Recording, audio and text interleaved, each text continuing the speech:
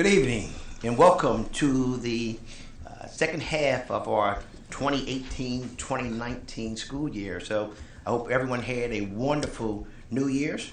I'm glad you're here. So I would like to call to order the regular monthly meeting of the Newport News School Board for Tuesday, January 15th, 2019. On behalf of the members of the school board and our superintendent, I welcome each of you present and watching. Our quorum is present to transact the business of the school division. We will begin tonight's meeting with the invocation and pledge to the flag. Here to do the honors are two students from Dozier Middle School, Liam Lopez Torres and Ariana Lee. First, Ariana will come forward and provide us with the invocation, and she will be followed by Liam, who will lead us in the pledge. So Ariana, would you please come forward and tell us a little bit about yourself before we get started? It's a different name. Give us your name, darling. Hi, I'm Ariana Lee. There you go. Hi, I'm Ariana Lee. I'm new to Virginia, but Dozier has really felt like home. I've gotten many opportunities, such as participating in the STEM Design Challenge, going on many field trips, and joining many clubs. Ms. Hassens has really been a good mentor with nurturing the kids as if they were her own. And with that, one saying we go by at Dozier Middle School is, at Dozier Middle School, we have a mission. We expect quality instruction, student engagement, and positive relationships. Remember, we act with good sense, do what is right, are accountable for ourselves, show respect for others, and bounce back from adversity. Remember, if you have a problem today, seek help from a teacher, counselor, or other staff member. Let us help you find success in all areas, academics, behavior, and activities. We are the Dozier Dragons. The mission is possible. We work hard, we expect excellence, and we have the brightest futures. At Dozier Middle School, the mission is possible. Ariana, that was wonderful. Liam, would you please come forward and tell us a little bit about yourself before you begin? Hello and good evening, Newport News Public Schools and community. My name is Liam Lopez Torres, and I am a 7th grader at Dozier Middle School. I will now read a poem that I wrote myself entitled Dozier Dragons, and I wrote this poem on January 11th, 2019, for the invocation. This is the poem. We are the Dozier Dragons. We are successful and smart at everything from math to art. We are smart in every single way, just like how Miss Haskins tells us, every single day. We show respect for others and we bounce back from adversity. We're accountable for ourselves and we act with good sense, you see. Keep Dozier a no bullying zone. Don't be a bully. Just leave people alone. We don't cuss, fight, bully, kick, punch, or hit. Because if there's nothing nice to say, we don't say it. We all have the brightest future and we walk a bright path. Yeah, someday all of us here will all be successful at last. Because in this life, someday we're all destined to go far. That is the Dozier Dragons, and that is who we all are. All right.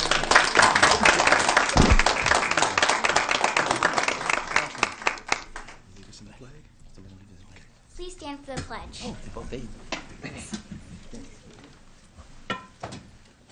Pledge allegiance to the flag of the United States of America and to the republic for which it stands, one nation, under God, indivisible, with liberty and justice for all.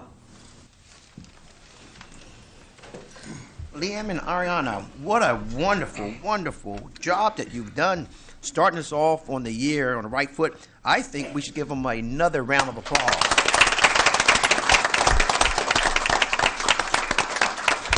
Both of you done an outstanding job.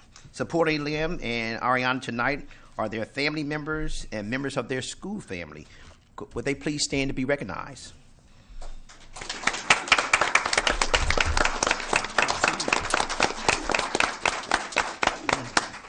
The board appreciates you and the encouragement you have given these two students, and we thank you again for supporting them and bringing them here to the meeting this evening. So again, job well done. We're going to move the agenda, and we'll move it to, do we have some recognitions today? Yes, Mr. Chairman. Wait, what? Dr. Parker, will you join me down in the front?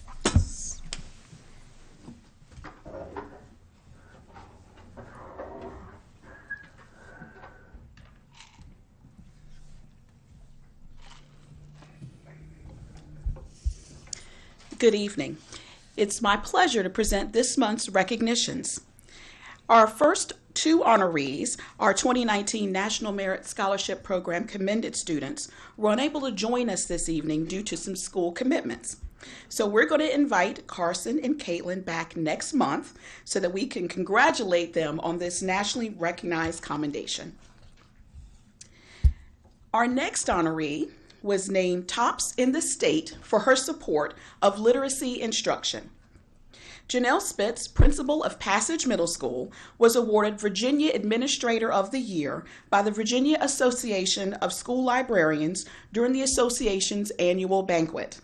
Ms. Spitz, would you please come forward?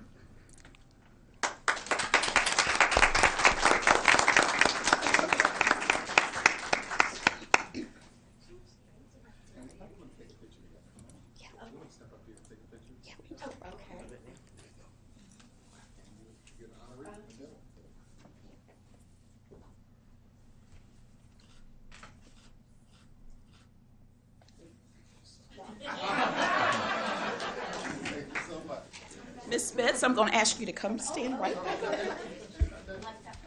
there.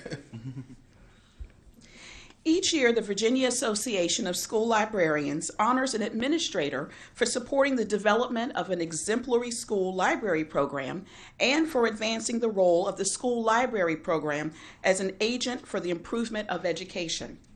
Ms. Spitz has positioned Passage Middle School's library as an integral component of the school's literacy program, which champions inquiry, reading advocacy, and literacy through making. She is a strong advocate for her school library and the librarian, Patrice Lambusta.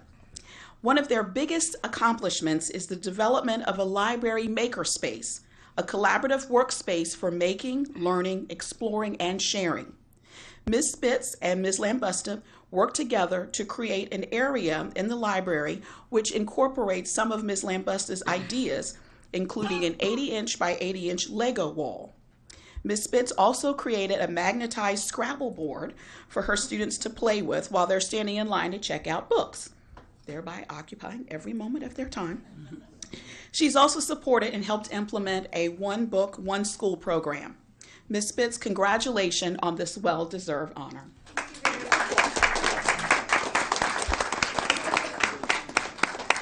Joining Ms. Spitz this evening are Patrice Lambusta, the Passage Librarian. Would you please stand? And also Mary Keeling, the school division's Library Media Services Supervisor. And again, we congratulate you on this well-deserved honor. At this time, we'll take about a 7-minute break so that our honoree can leave if she chooses to do so, but I think Dr. Parker would like you to take some additional pictures. During this time, our viewing audience will have the opportunity to view this month's School Board Spotlight. So we'll stand in recess for about 7 minutes. Thank you. Went around with nowhere to go, and I was talking to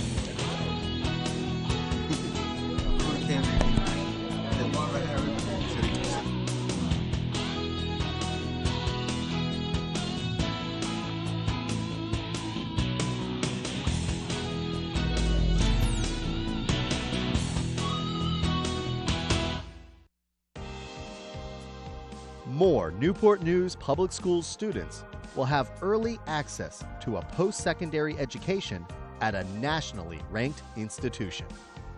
By partnering with Christopher Newport University, up to 75 high school sophomores will be selected every year for the Community Captains Program, which will provide mentoring, college advising, access to on-campus resources, and early admission to CNU.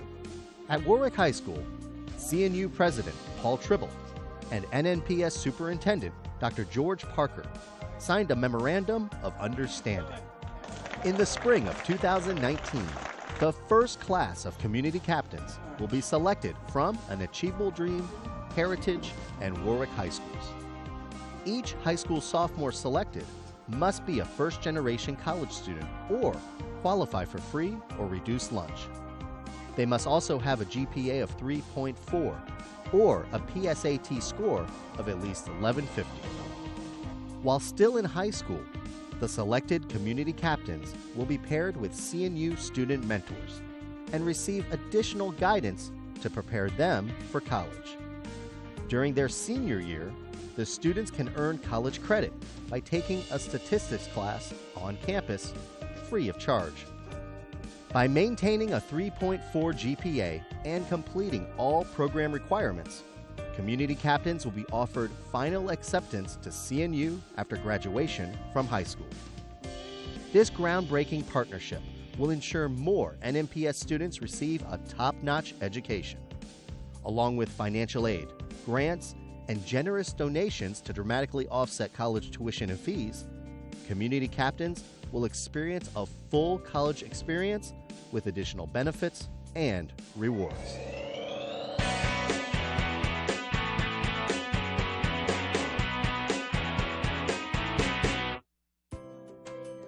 Water is one of the most necessary natural resources on our planet.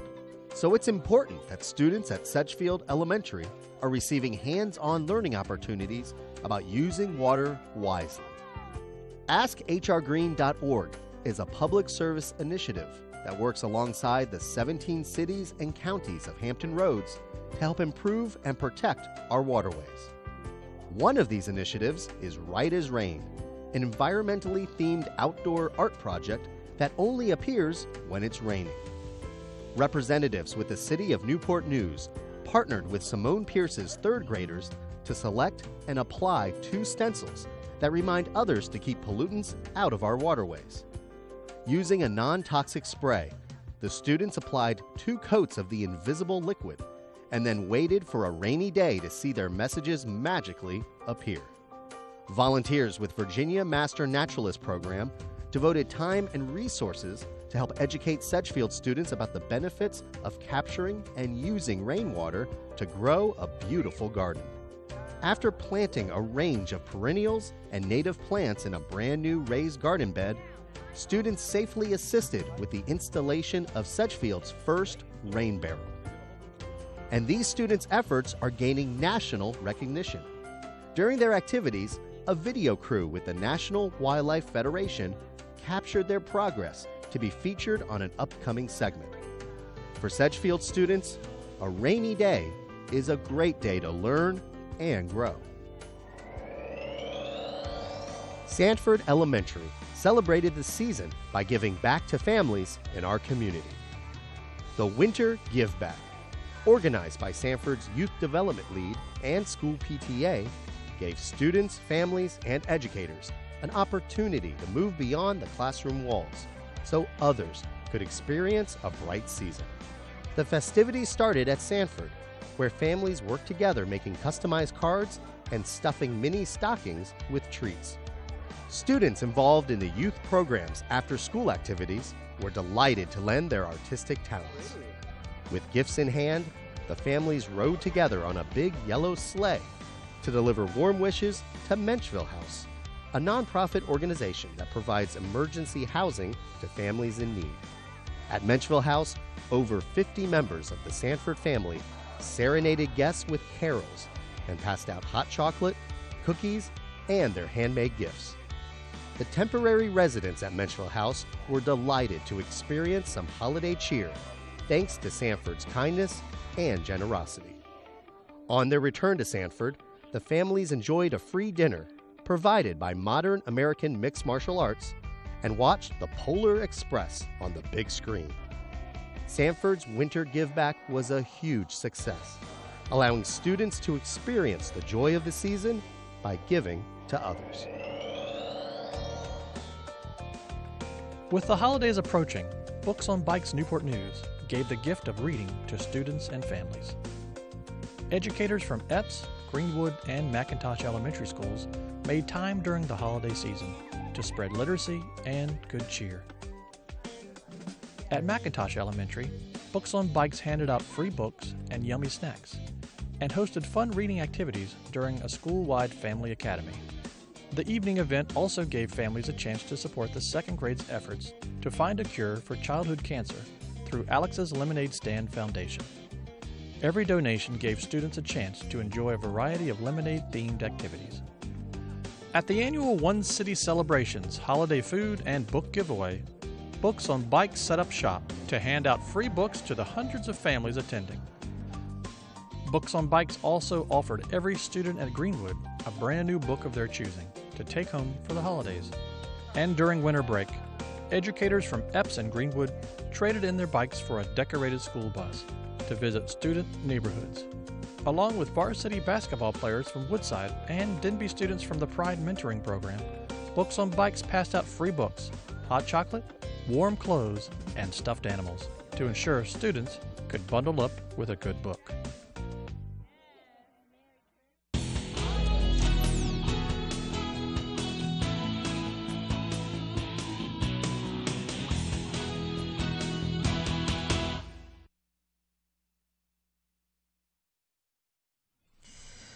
Welcome back, and hope you enjoyed the School Board Spotlight. At this time, we have our audience and individuals, groups, so they can come and speak with us. We provide this time to the public to address the board. These are scheduled at the early part of the meeting and then near the end of the agenda. The board is very interested in the ideals and opinions of the public and wishes to give the public an opportunity for input on the operations and policies of the school division. However, this is an opportunity for the board to listen to your comments, and as such, the board will not engage in dialogue with the speaker or audience. Speakers with specific questions will refer their questions to the superintendent or the appropriate office. So that everyone who desires to address the board may have an opportunity to speak, we will comply with our 3-minute rule. When you begin, the green light comes on. When there's 30 seconds remaining, the yellow light comes on, and then at the end, the red light and the beep. And we ask that you would complete your comments. That said, as you hear your name, please come forward. I believe we have a card. Don't know where. Do we have a card? Do we have a card? Yes, we do have a card. We haven't do it. So I know we had a card. Did it get disappeared? So I know someone was here with a card, and I believe we have one card. I can't believe we started years off. If you had a card, please come forward and introduce yourself.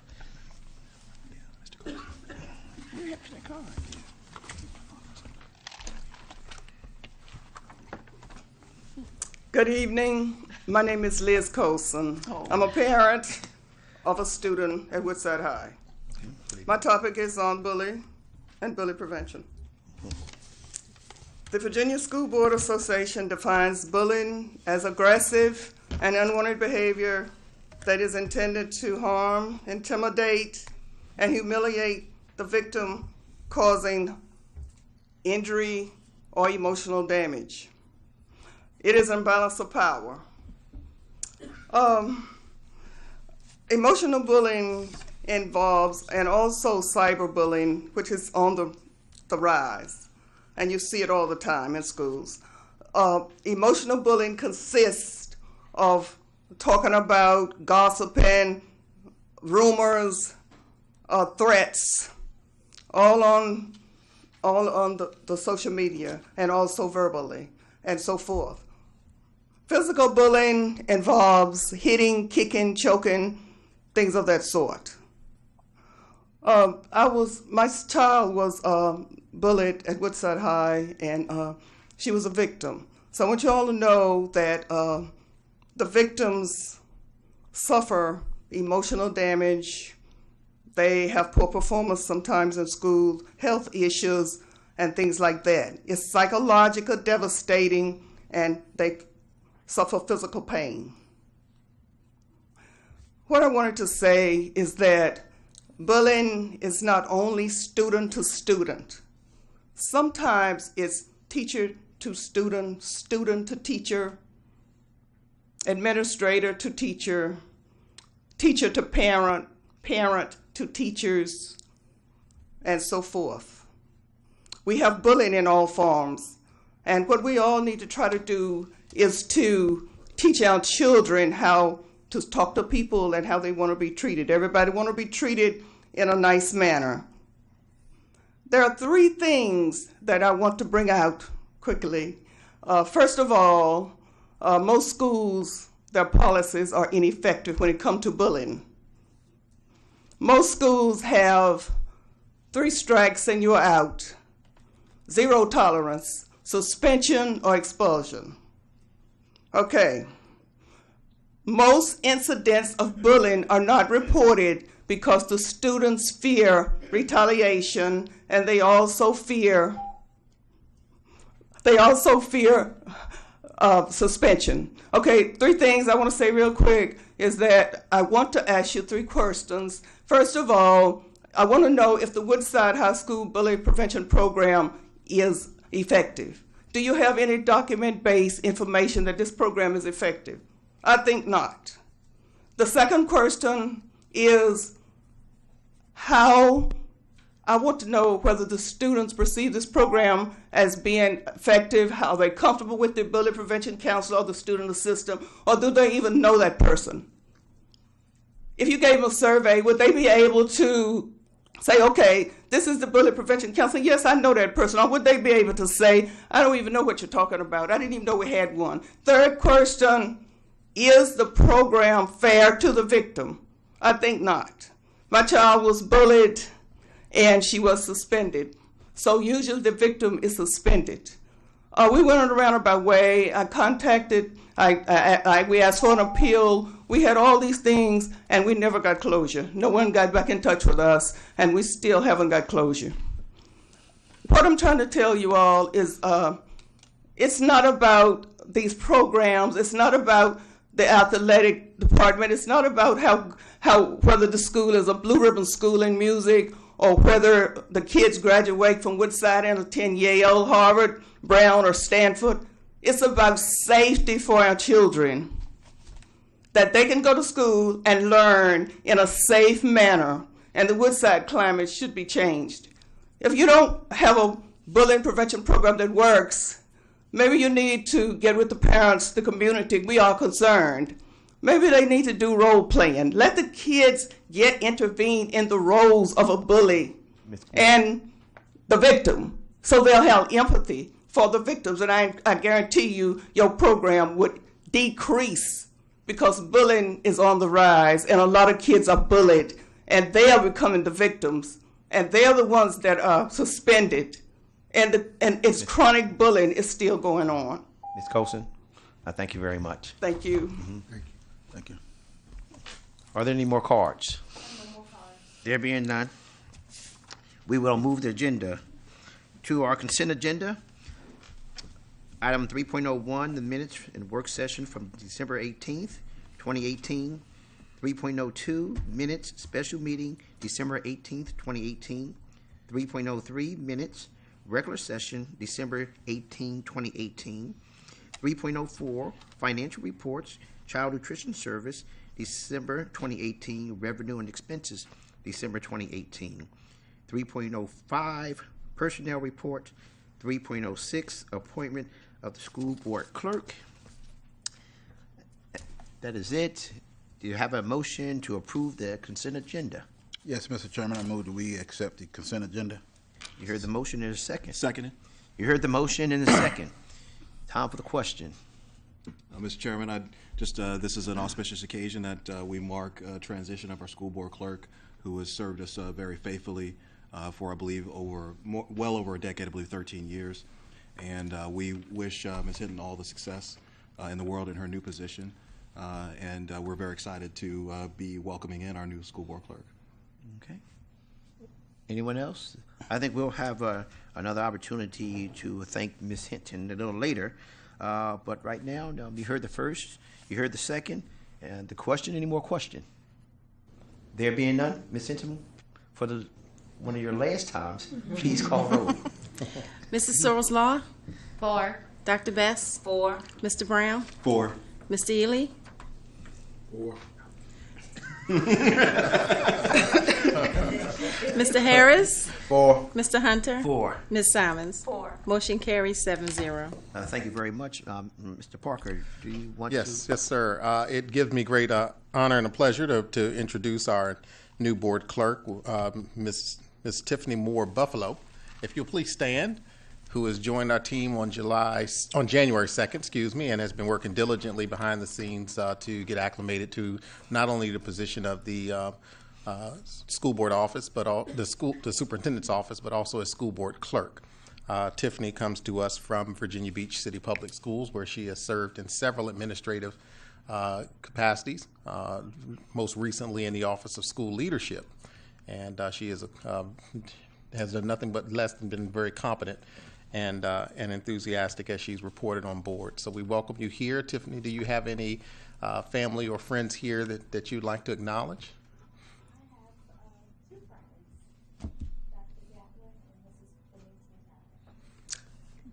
And we welcome you ladies to support her. I see their fellow members of the Alpha Kappa Alpha sorority, and happy Founders Day to you ladies, and thank you for supporting Ms. Moore Buffalo and being here this evening.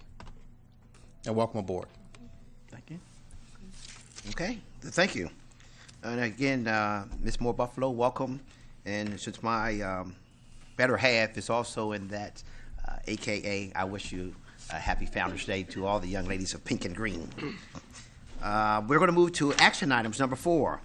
4.01, approval of the new policies that was given to us in previous meetings. Do we have a motion for approval? Mr. Chairman, so moved. You heard the motion. Is there a second? Second. You heard the motion and a second. Time for the question. There being none, Ms. Hinton, please call a roll. Mrs. Sorslaw? 4. Dr. Best? 4. Mr. Brown? 4. Mr. Ely? 4. Mr. Harris? 4. Mr. Hunter? 4. And Ms. Simons? 4. Motion carries 7-0. Thank you. We'll move on to item number 4.02, the annual plan for the education of the gifted. We heard a report during our December meeting, and can we get a motion for approval on that as well? Mr. Chairman, so moved. Second. You heard the motion, you heard the second. Time for the question. There being none, Ms. Hinton, please call a roll. Mrs. Sorslaw? 4. Dr. Best? 4. Mr. Brown? 4. Mr. Ely? 4. Mr. Harris? 4. Mr. Hunter? 4. And Ms. Simons? 4. Motion carries 7-0. Okay, thank you. And we have one last item here under action item 4.03, Read for Ed resolution. Can we have a motion for approval? We have motion for approval. So moved. Seconded. Second. You heard the motion. You heard the second. Time for the question. Ms. Simons. So we're really excited to be able to vote on this resolution tonight to support our teachers. The board really felt that it was important to make sure that we let everyone know that we do support teacher raises in the state of Virginia. And some of us are wearing our Red for Ed. This is a movement. Every Wednesday, the teachers are asking us to wear Red for Ed. But I'll quickly read the resolution. Whereas the Commonwealth has no more precious resources than its children, whereas public schools represent the best public means to help Virginia children live rich and fulfilling lives, whereas Virginia teachers earn $9,218 less than the national average, ranking the Commonwealth 34th in the nation, whereas Virginia is a national leader in public education, commerce, civic, and health, we must act immediately to invest in our schools or risk decline, whereas educators and public education supporters around the country have chosen the color red and the slogan, #RedForEd, to call attention to the inadequacy of current school funding and the harm it does to children. Therefore, be it resolved that the Newport News Public School Board supports the aim of the Red for Ed campaign to enrich children's lives by increasing resources for K-12 schools. Therefore, be it further resolved that the Newport News School Board encourages all supporters of public education in the Commonwealth to wear #RedForEd each Wednesday to demonstrate commitment to increasing support for our public schools and those who work in them. Thank you, Ms. Simons. Any more questions? There being none, Ms. Hinton, please call the roll. Mrs. Searles Law. 4. Dr. Best. 4. Mr. Brown. 4. Mr. Ely. 4. Mr. Harris. 4. Mr. Hunter. 4. And Ms. Simons. 4. Mr. Hunter, for the last time now, motion carries 7-0. Ms. Hinton, thank you very much. You've done an excellent job calling the roll. We'll move on to item number 5, reports and information, 5.01, college readiness, dual enrollment, advanced placement, and the IB program.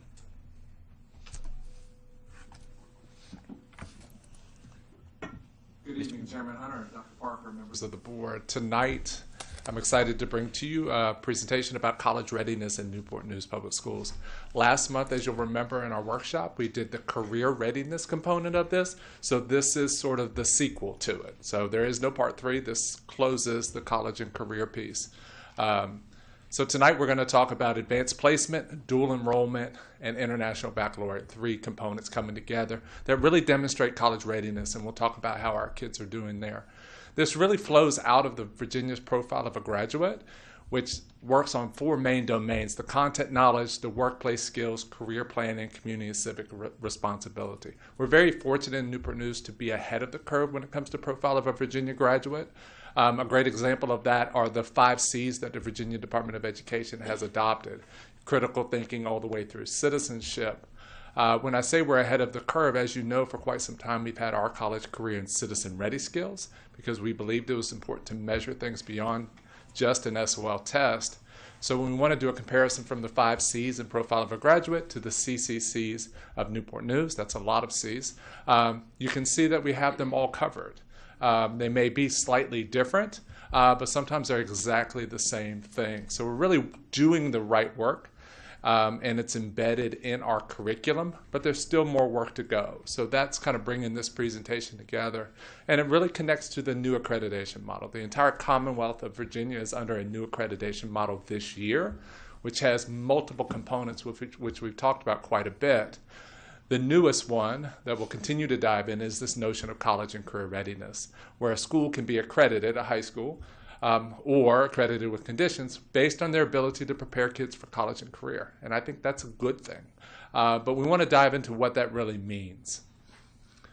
So this is the college career, and notice they have a different term: civic readiness. We do citizen readiness, but really at the heart of it's the same thing. And we need to show that students are getting prepared in these measures. So here it begins with the class of 2022. Those are our current freshmen. It measures the extent to which students successfully complete, and students need to complete one of these. Many of our kids complete more than one, if not all. So advanced coursework, that's AP, IB, dual enrollment, career and technical education coursework, CTE credentials, the licenses they get, work-based learning, and then service-based learning, which once again is embedded in our curriculum, and kids get really rich experiences throughout their pre-K-12 career. Tonight, we're going to focus on this advanced coursework piece, so really that college readiness component. And just for clarification, it's an unduplicated count. So if you're a kid who has, and many of our kids do, so we have an AP course, we've also taken a CTE course, we have a credential, we've done work-based learning and service-based learning. So Ms. Jones probably has more than one up there, I'm sure. She only gets to count once, unfortunately, for us. But so let's dive into that a little bit and take apart each one of them. So you have AP, Advanced Placement, International Baccalaureate, and Dual Enrollment. And we'll kind of do it in order from largest to smallest in our school division. So the biggest push, and where we have the most students, is around Advanced Placement, or AP. And that's really where students take college-level courses while in high school. It's important to note that Newport News is unique in that we offer open enrollment to students wanting to take AP courses. That means you do not have to have a prior test score to get in AP. And we really want to remove all barriers for a student taking AP. We want you in AP even if you don't believe you could be in it. We'll get you in there, we'll provide scaffolds, and make sure you're successful, and then you'll go on to your next one and so forth. Another important thing to note in advanced placement, and where Newport News is really unique, is that Newport News Public Schools, to the credit of the board, pays for all advanced placement exams. Just to give you an idea about how much that cost, last year was over $210,000 invested in students taking advanced placement courses. So removing that barrier. In Newport News, when you take the advanced placement course, you also take the corresponding test because Newport News Public Schools pays for it, and it's part of the coursework. It's important to note that while we do have open enrollment, we do have some more diagnostic measures to help kids, and that comes in the way of AP Potential. So AP Potential is a free web-based tool that we can utilize. It allows schools to generate rosters of students who show potential to be successful and pass an AP exam. It also says what areas they'll be most successful in, so we can be more diagnostic, and if you have more of an aptitude in math and science, we can steer you towards those advanced placement courses. But if you still want to take AP Computer Science or AP Music Theory or whatever it is, you still have the ability to do that. You get that information through PSAT scores. And once again, 10th and 11th graders take the PSAT in Newport News Public Schools, and it's paid for by Newport News Public Schools. So you have the opportunity to take the PSAT. So once again, that's a heavy investment by the school division at over $56,000 last year. So when you take those two numbers combined and you talk about college readiness, Newport News really invests in college readiness on the assessment side of things for kids to take those assessments.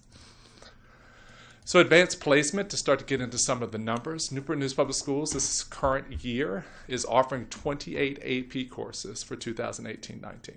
Now, if you look at advanced placement and College Board, there are only 38 possible courses that you could ever offer right now in the world of advanced placement, and we are offering and have kids taking. So the class has made 28 different advanced placement courses. So we're very proud of that number. Last year, 1,919 students took at least one AP exam, but combined those students, because a lot of our students, once again, take multiple, took over 3,200 AP exams. So a tremendous number of exams taken by our students.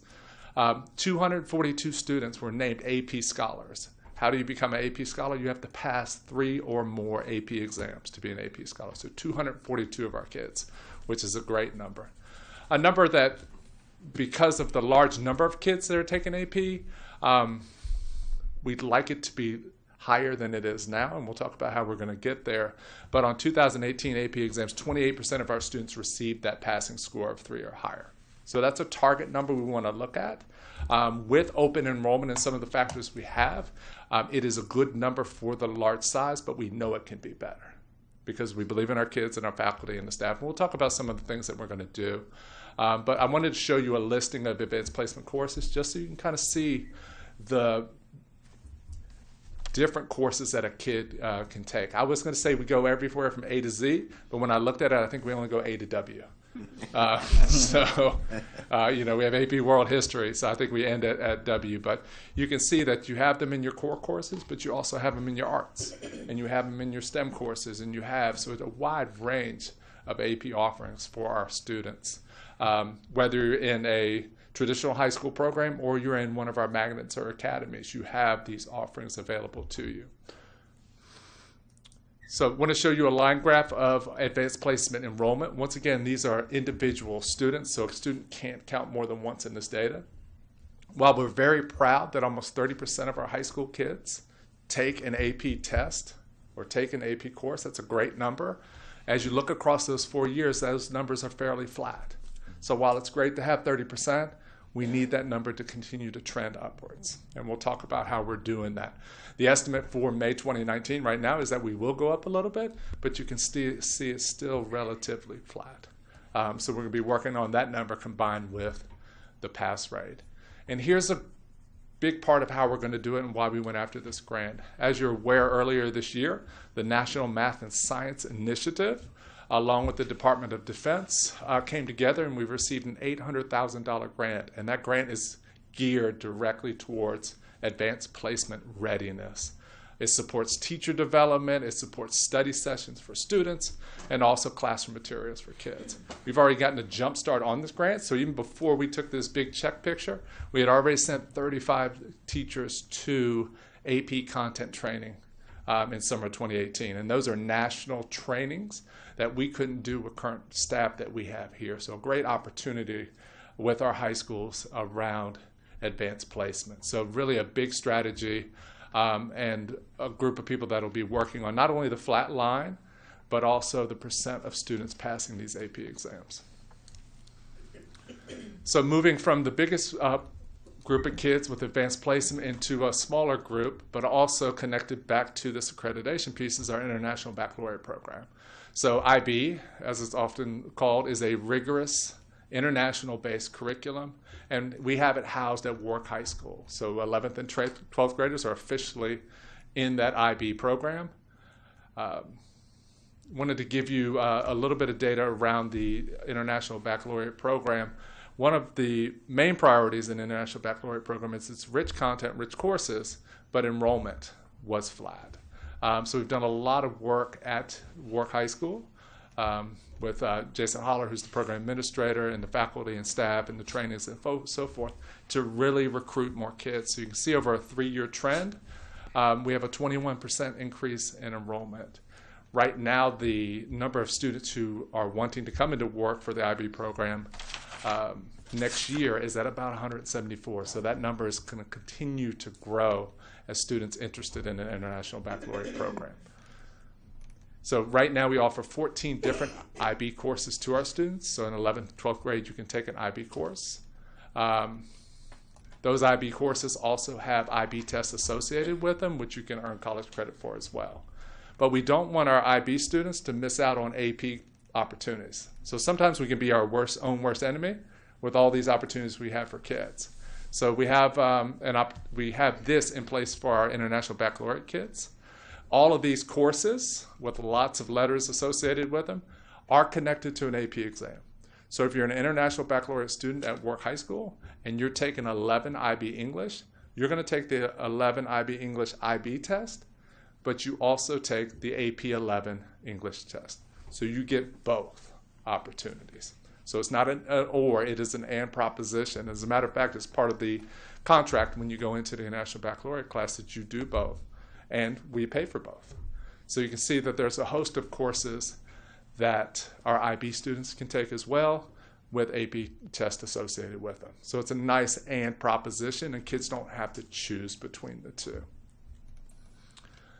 Dual enrollment is the third part of this accreditation standard. So that is similar to advanced placement in that you have the opportunity to earn high school credit and college credit simultaneously. That credit is typically transferred to most Virginia colleges and universities. It really gives you the opportunity to experience the rigor of college level coursework. So that's the great news about dual enrollment. Dual enrollment used to be a really big number in Newport News in many school divisions across the Commonwealth. But as additional regulations came forth through the Virginia Community College system, these provisions came in place, and it really had a detrimental effect to our dual enrollment numbers. Number one, it must be taught by a teacher certified by Thomas Nelson Community College. Those requirements have escalated over the years and become more rigorous, and we're okay with that. We're providing training for our teachers and getting our teachers certified, so we're having more opportunities. Minimum enrollment in a course is set at 15. So you have to have at least 15 kids to set a course. All students, this is the biggest one, enrolled must be taking the course for dual enrollment credit. So in previous years, you used to be able to, at Thomas Nelson specifically, be able to have a class of 25 kids, 10 of them taking it for dual enrollment purposes, and 15 just taking it for high school purposes, and that was fine. Now Thomas Nelson, or the past couple of years, Thomas Nelson has come in and said, you can no longer do that. Well, if I only have 10 kids taking it for dual enrollment, I no longer meet that 15 number, and I can't offer that course anymore. So it has really gouged our dual enrollment numbers. Another way that term that is used is no blended classes allowed by Thomas Nelson. Okay, so that's the bad news in it, and you'll see it reflects in our numbers. So I've showed you numbers in the thousands. And now I'm going to show you numbers going down into the teens. So we have 87 students that started last week at Thomas Nelson in the early college, early career program. That is also dual enrollment, even though they're on Thomas Nelson's campus. We have a couple schools that are able to offer U.S. history because they have teachers that are certified and enough kids to make a course. So you have that there. We have, once again, a couple schools doing English 11. So that's basically 2 courses. And Woodside High School is the course that does computer art, and you can see they're just making it as a course. So if they had one less kid who was eligible for dual enrollment, we could not offer computer art. There are a lot of kids who want to take computer art, but right now Thomas Nelson was not allowing us to have kids sitting side by side, taking it for different purposes. So that's the bad news, and we don't want to end a presentation on bad news, so here's the good news. This is a dual enrollment update as of December 18th. And so SACS, the governing body of community colleges, just ruled recently, it was in the Roanoke Times, in favor of blended classes. Technically, they didn't rule in favor of blended classes, but they didn't say you can't do it. And they didn't say they would not let you do it. So what it does say is students can be enrolled in a college course with students receiving high school credit. That is a huge win for public school divisions and a huge win for Newport News Public Schools. So what you'll see moving forward is you'll see that number grow because we're now able to blend classes. We'll still have certified teachers. We'll still get 15 kids, but it will be in a blended environment, just giving a lot more opportunities and options for kids. And it matches what we do for AP, and it matches what we do for International Baccalaureate. So it really has the potential to dramatically increase opportunities for dual enrollment, and that's a great thing. So continuing efforts and next steps. The biggest part in the AP world is to really implement that NNPS College Readiness Grant with Fidelity, to continue working with NNPS and the Department of Defense to make sure that we set targets, aggressive targets, and hit those targets along the way, both for number of students involved, but also number of students passing. So that's built into the grant, so we have a team working around that. We actually have a meeting coming up next week to look at some of those targets and the work we're doing. With our higher education partners, we have meetings set up as well to expand those dual enrollment opportunities and make sure that our community college partners have the same understanding of the ruling by SACS that we do, so that for next school year we can get off on the right foot with dual enrollment and really expand those opportunities for kids. Wouldn't it be amazing for a kid to take AP, IB, dual enrollment, and go into college with as many college credits as possible? That's a great thing. So we also want to align our student opportunities to AP, IB, and dual enrollment, really working closely with our guidance counselors. You have a lot of opportunities and options in Newport News Public Schools, and sometimes they can compete against each other. So we want to make sure we show students and show teachers and show families that you can do all of these things, and here's how we would position those things together. So really working on our alignment and following closely, collecting and analyzing our data, both on an enrollment standpoint, but also on a performance standpoint. We want to be able to increase enrollment, and we know we can, while also increasing performance. So those are continuing efforts and next steps.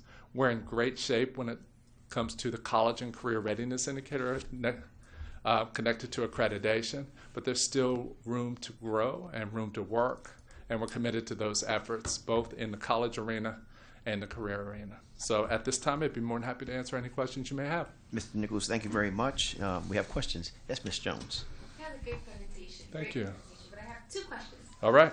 The first one, one big problem that a lot of seniors seniors at Woodside we've encountered is the fact that a lot of us who go into AP English 12 and transition from AP World History to AP Gov and AP English 11 to AP English 12, we found that we weren't able to do dual enrollment as before. So we have these great college courses in junior year, then senior year hits and we've got nothing. So how could we work on getting more teachers certified through Thomas Nelson in order to, especially in like English 12 and in the senior year, so that way we can keep up that. Yes.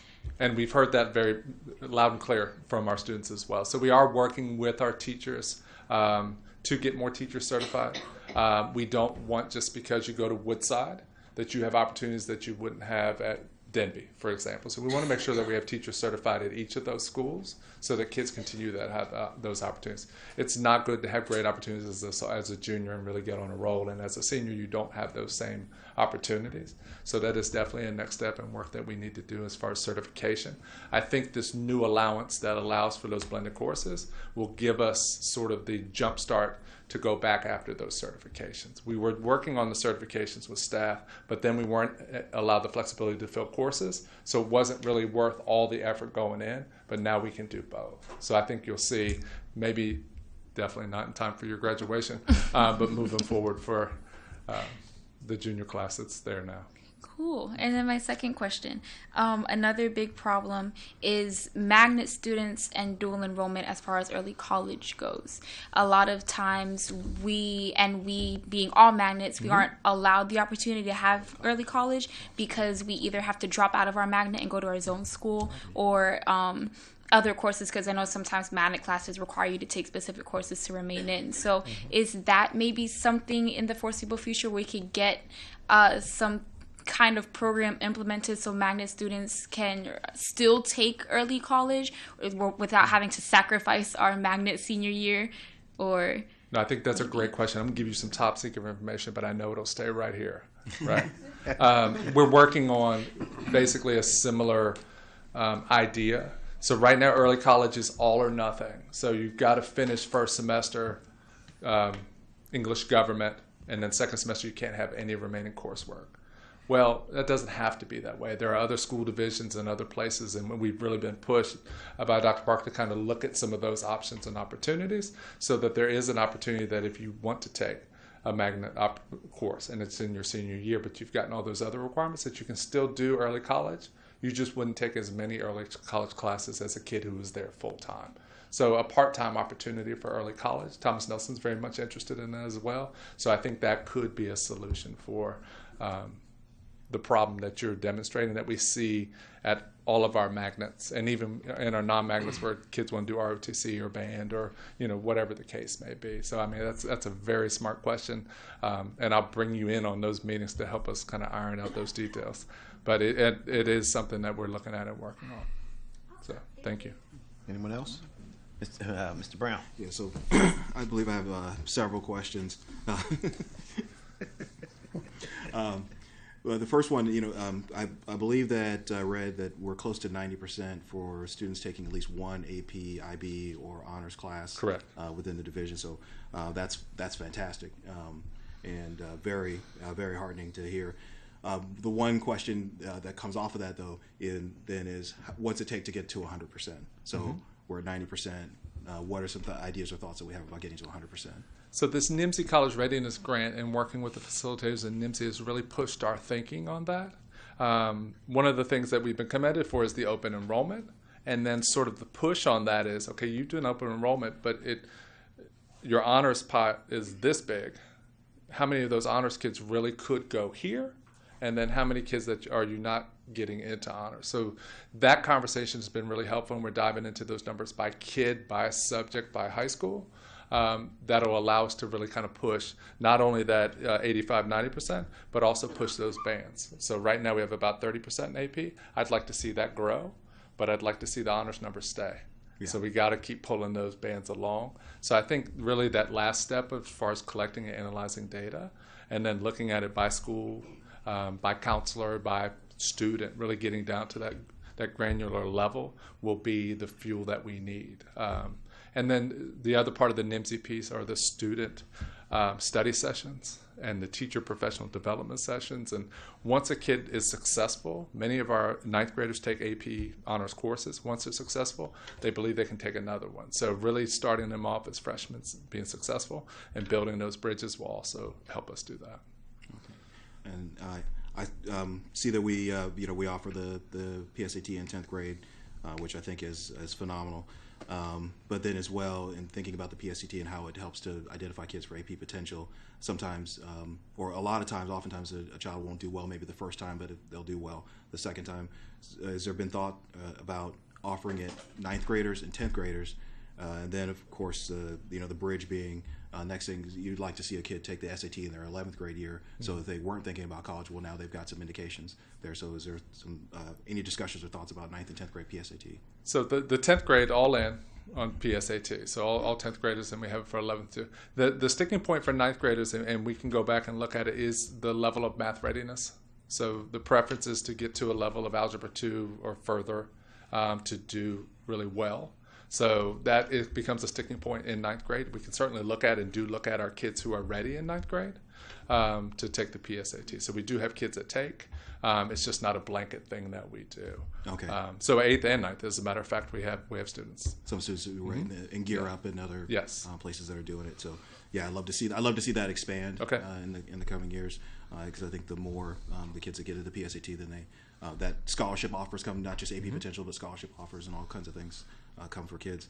And then last question is just around, you touched on it, the dual enrollment and the early college, and really wanting to see that increase. That's a strong desire of mine to see that increase. Have we considered there is a model of having, say, having the adjunct teacher come and teach in the school, so that's a way to open up class possibilities.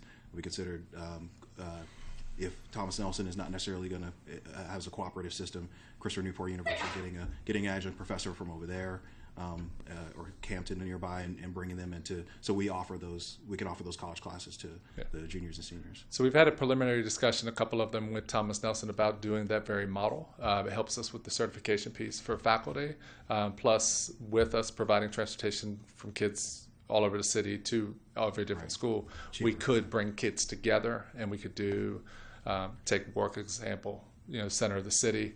There could be space at Warwick that is Thomas Nelson at Warwick, but all kids could go. So there are lots of different pieces. We're sort of in the brainstorm figuring out. I'm sure it'll come before the board at some point once we get down that road. But really investigating all those opportunities. That coupled with you don't have to have all your requirements done, I think will allow us to push those numbers forward. So you not having to choose, that you having all those opportunities, I think both of those will increase that number. I'd love to see the cost impact of it, just being someone who had done adjunct professoring before. I think you get about $500 a unit. So the teacher themselves, the adjunct professor, is only getting $1,500. So, and then the cost of bringing the kids together. So you're only paying for the teacher's time to come in. That could be the cost could be cheaper for teaching the class in our school as opposed to sending the kids outside. Absolutely. Good point. John, Mr. Ely. Do all the schools across the district offer the same AP courses? It really depends on enrollment. So if you have enough kids that make the course, yes. Some of the courses are specific to magnet programs. So computer art that was one of the dual enrollment courses that I showed. That's a Woodside specific because it's connected to the magnet. There are several STEM related ones that are specifically connected to Heritage and their magnet. But some of the, like AP Government is a course that we would offer at all schools.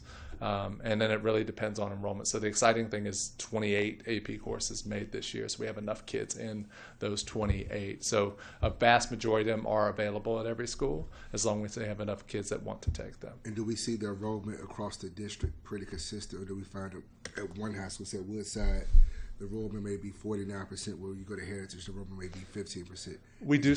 Is it pretty consistent across the board? No, it's a great question. No, it's not consistent across the board. So we do see variance, I think would be the best word to utilize it, as far as different places and strengths. So often it goes back to the strength of the teacher. You have a phenomenal teacher. That teacher's a recruiter. You have more courses. So we see different pockets of it. That goes back to that data piece too, is really looking at where the opportunities are. We want to get to a point that it doesn't matter what high school you go to, you have that same sort of core opportunities because you have outstanding teachers who've been trained, you have the materials you need, and the study sessions connected to it. So we do see some of that variance. The opportunities are there, but are they making? Thank you. You're welcome. Anyone else? Ms. Jones? Just a comment to what Mr. Brown said. My first time taking the PSAT was at Gildersleeve in 8th grade. Mm-hmm. I got the opportunity to take the PSAT, and then I took it again 9th grade, and then 10th grade, and then 11th grade. So really a lot of experience with it, but they did make sure that we had the opportunity starting in 8th grade at Gildersleeve, which was great because it definitely helped when it came to my SAT. I just wanted to say that. And hopefully you probably did better each time that you took it too. Yeah, absolutely. Thank you, Mr. Nichols. All right, thank you. Okay. Next, we'll have 5.02, a budget update by Ms. Russo.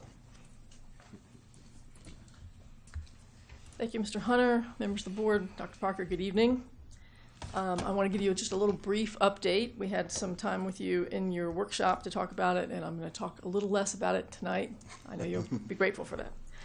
So let me start with a summary of the governor's budget. These are the additional amounts that we have in our budget for 2020 based on what the governor has proposed. Of course, the governor has given us his budget. The House and Senate will each put together a budget, and at some point there'll be a conference committee and we'll end up with a state budget. We don't know exactly the timetable. We'd like to see one before April, but we'll see. So specifically, if the funding for us for next year that's been proposed by the governor is $6 million for additional compensation. You may recall that in this year's budget, we did not receive any additional funding from the state for compensation, but we had a promise of 3% for 2020. So the governor said he'd like to raise that 3% to 5%, and he has funded 5% increase for 2020. And you know that it cost us about $2.2 million for each 1% raise for our staff for next year. If we were going to do 5%, it would cost us $11 million. You see, we don't have $11 million to work with. So why is that? The state doesn't fund all of our positions. They fund about just a little over half of our positions. And when the state does their math, they don't use current salaries either to figure out their funding. So that's why the amount is much less than what we would need to do 5%. And one other important point I think to make, the state is requiring, in order for us to qualify for the total 5%, that we would give 5% over the biennium. So for this year and for next year, we have to give a total of 5%. So you know that we gave 4% this year to staff, and so we would need to give at least 1% in 2020 to qualify for this 5%. So the next thing on the list is additional funding to support students that are educationally at risk. We're receiving $1.3 million. There are really very few strings to that. As there are not any strings on the supplementary lottery amount below that, so another additional $600,000 there. The next three items on the list are SOQ funding. A lot of our money from the state is in our SOQ funding, and it is determined basically on our number of students. Our basic aid and sales tax for next year is up $1.5 million, and then we have two accounts, both ESL and remedial summer school, that are up based on our projected enrollment. You know that our ESL population has been rising over the last few years. This year, our enrollment is expected to be 1,550 students, and for next year, the state's projecting that we would have 1,782 students. So significant rise in ESL population just over 1 year. For remedial summer school, the state's proposing, the budget that's proposed assumes that we would serve 4,613 students in summer school as compared to 4,521 this past summer.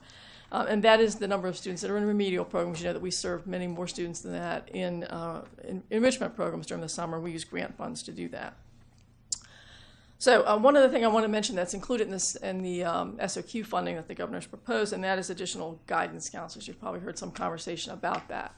The governor's proposal is that over the next 3 years, they would reduce the staffing to, or increase staffing to reduce the ratio to 250 students to one guidance counselor at all three levels, elementary, middle, and high. Currently, the levels of funding staffing are 500 to 1 at elementary, 400 to 1 at middle school, and 350 to 1 at high school. What the governor is proposing for next year is changing those ratios to 375 to 1 in elementary school, 300 to 1 in middle school, 325 to 1 in middle school, and 300 to 1 in high school.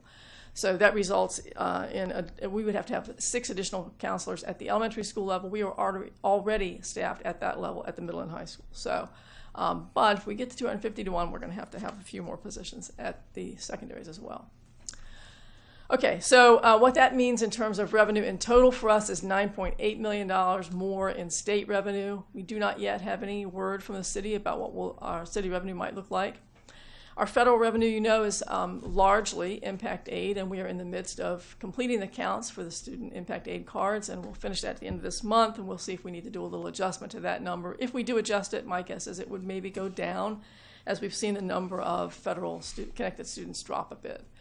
And then our other revenue, we don't expect to see any changes there, so right now we're looking at an additional $9.8 million in revenue to deal with. In looking at our areas of need, over time. Typically, these needs don't change greatly. So let me talk with you about what we see the areas of need being. Our salary increase for all employees is often at the top of our list. It's important to retain employees as well as to attract good talent, and you have to be competitive to do that. So we need to do some salary increases for our employees. We also would like to continue doing some adjustments to salary scales and reduce our compression, both for teachers as well as some of our support staff groups. We've been working on that over the past few years. We took a break this year, but we'd like to get back to some of that work. Then we have some additional staffing requests for next year. I'll talk about those in just a minute. And new to the list for this hasn't been on the list for the last few years, and that's health insurance funding. And again, we'll talk about that in just a minute. The non-compensation areas of funding that are identified as needs are technology replacement, often on the list, both for infrastructure as well as computers, some educational materials, and then some funding for building maintenance. Our building maintenance needs, based on our buildings' ages, really exceeds what we get for capital from the city, so we need to supplement that. Okay, so what I'd like to talk about for just a minute is our development of a salary strategy as we approach next year. You know that for the last few years, as I mentioned, we've been trying to work on our salary scales to make sure that we're competitive with other school divisions and that we can attract the best teachers here and support staff as well. So we've done, and as I mentioned to you in the workshop, a number of what-ifs. We really aren't at the point of balancing our budget just quite yet, but we've looked at, since salary is such a large part of it, what if we were to consider a 2% salary increase, knowing that we have to do at least one? What would that allow us to do? It would allow us to increase our starting teacher pay, and we haven't really picked a number yet, but I'm sure there'll be some pressure from HR to increase that. And then we also be able to work on our compression adjustments, both for teachers as well as for some of our support staff. And then I've noted here to advance the bus driver's job class 1 pay grade. Our pay grades for support staff are set about 3.5% apart. So this would allow for a 3.5% increase.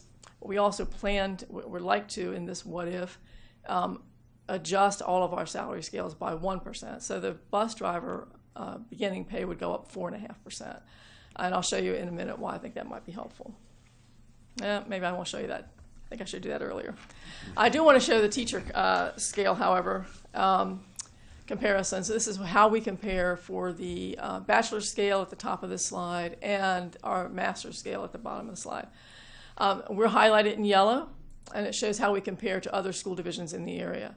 And you can see that for the starting pay, the 5 and 10 year points, we're pretty competitive, both on the bachelor's and master's scales. But after that, we run to the middle of the pack. We don't really want to be in the middle of the pack. I don't think I mentioned, but if we, on our what if, for the teacher raises, if we were to adjust for some compression, the teacher raises would range from 2.1 to 3.7%. And for the teachers that are in the 10 to 30 year bands of experience, their raises would average 3 to 3.7%. So while we were doing 2%, that group of teachers would see 3 to 3.7%. So it really enables, by doing some of these compression adjustments, it really enables us to target some of our salary dollars specifically to where we have the greatest need. And when you don't have all you need, targeting what you have is helpful. Okay, I mentioned health premiums as a area of need. You have not had to increase premiums for the school board's budget since 2014, and I think that's something that many employers are not able to say. We did raise our employee premiums in 2016 by 10%. We did also reduce our family premiums in 2017 by 15%. We looked at our family premiums at that point, and we were really not competitive with other school divisions for the family premiums. So we were able to reduce those, which was helpful. And because our fund balance had been performing pretty well, because our claims experience had been pretty good, we were able to give employees a premium holiday in December of 17 and January, February of 18, so for 3 months.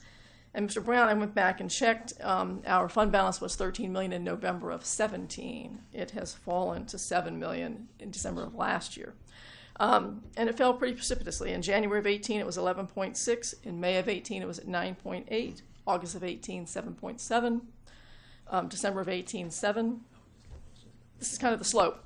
So we have to do something to work on that. So what we've expected is that we need to add about $3 million to to the school board's budget for healthcare.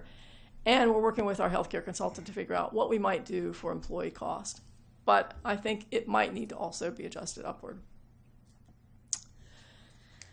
Okay, I mentioned that there were some staffing requests included in the area of needs. And this is the list of those positions that have been requested. You can see that 11.5 of the positions relate to ESL. I mentioned that we've had an increase in ESL students. I want to tell you a little bit about what the state provides in terms of funding. The state funds 17 teachers per 1,000 ESL students. That gives you, if you do the math, gives you a ratio of 59 students per teacher. They don't all speak the same language. So I would think that would be challenging. I mean, I've always thought teaching might be challenging anyway, but I think that would be almost impossible. So we right now have 47 teachers, and if we add 6, we'll be at 53. That would be a ratio of 33 students per teacher, so still not excessive, I wouldn't say. And that assumes that we'll be able to fill the positions. They're sometimes difficult to fill. We still haven't filled all the ones for this year yet that were added to this year's budget. So in addition to the teaching positions, the support positions that have been requested are a coordinator to assist with language interpretation across the division and some other division level needs, a family engagement specialist, an instructional assistant, a part-time reading specialist, and a guidance counselor, all to help our ESL population. So growing need and certainly something we need to address. Next on the list are licensed clinical social workers. We currently have 2, I think, in the school division. We have some school social workers, but not licensed clinical social workers. And these would be folks who could help our students deal with mental health challenges. And so, as we've talked a lot about that in lots of settings, it's a growing need in school divisions. And so Dr. Mitchell and her staff have developed a way that 8.5, in addition to the 2 that we have, would be able to serve all of our schools. We know that we may not be able to fund that all in one year, but Dr. Parker encouraged us to let's show what the need is, and then we can figure out how much of the need we can fund. So that's the need. For security staffing, we'd like to address 2 additional positions at the elementary level. Our middle schools and high schools we think are adequately staffed, but our elementary schools share these resources currently, and we have some fairly large elementary schools that have additional needs. So this would give us 2 additional positions to do that. ITCs in all one-to-one schools, that's a little shorthand, let me tell you what that means. ITCs are instructional technology coaches that work with our teachers in integrating technology in our classrooms. And what's a one-to-one school, you ask? So one-to-one schools are schools where we have 1 computer for every student. So we have 3 of those currently, and this would give us an ITC at each of those schools. They all currently have ITC resources, but some of them are shared, and some have lead responsibilities outside of their responsibilities in ITC. So that's what this would do. Currently, the state funds 1 ITC per 1,000 students, so we clearly don't have 1 for every school. And last on the list is a landscaper. We have 365 acres, 1 for every day of the year, and keeping that mowed on a regular basis is a big challenge. We want to make sure our properties are safe for our kids and staff, and so that's just another thing that's on the list. So those are 26.5 positions at a cost of $1.6 million. So for the things that are non-personnel related that are in our budget, this is a pie chart showing what the breakdown of that is. The requests total $12 million, and there's a long list of things. So let me tell you what some of the larger items are. Computer replacements for students and administrative staff, smart board replacements for our pre-K to 2nd grades, phase 2 of our voice over IP phone system. We know that we had phase 1 done this year. We'd hoped to get phase 2 done. That hasn't happened yet. So right now, since hope is not a strategy, we're putting that in the budget for next year. Replacements for fire and intrusion systems at 4 of our schools. Replacement of PA and intercom, master clock systems at 6 schools. You think about this stuff, it's there and it works until it stops, and then you need to have a little intervention. So these are interventions for these schools. Some of our schools have their original equipment. It's on its very last leg. Gym floor replacements are scheduled at 3 schools, paving repairs, tennis court repairs, HVAC equipment replacements, lighting upgrades, and on it goes. So you see that $3.8 million is for operations and maintenance. You know that in past years, as we have had as we've incurred less for salaries than we budgeted because of turnover, we have used some of that funding to address some of the needs in our buildings. And so we're trying to get some of that in our budget. That's largely with the $3.8 million. And also we've used some of that funding for technology. And you see technology appears in several different slices of this pie: network infrastructure, educational technology, and even building security. Our technology folks help us with some of that. So some of the things I talked about, PAs and intercoms, they're involved in making sure happen. And some of the other things that are up there are really not very negotiable. Joint operations, you say, what is that? New Horizons is the joint operation. And so as New Horizons costs go up, they share that with the school divisions that comprise New Horizons, and we pay what they charge. That's how that works. They send an invoice, we send a check. And so that cost is expected to go up. And then vehicle operations, fuel, we have to fuel a lot of buses and our white fleet. And so we want to make sure we have enough in the budget to do that. So that's what that's about. And then materials and supplies, that is not just for classrooms, although some of it is for classrooms, but all of our departments have material and supply needs, even our custodial staff and, everybody. So that is $1.2 million, but when you put it across the entire school division, it's really not, it doesn't go very far. So where does that leave us with regard to where we are at the current moment? We know that we have $9.8 million in new revenue based on the governor's budget. That's too early to say we have it because the state doesn't have a budget yet. We don't have any input yet from the city, so we don't know. Our other large contributor to the revenue is the city, so we don't know that yet.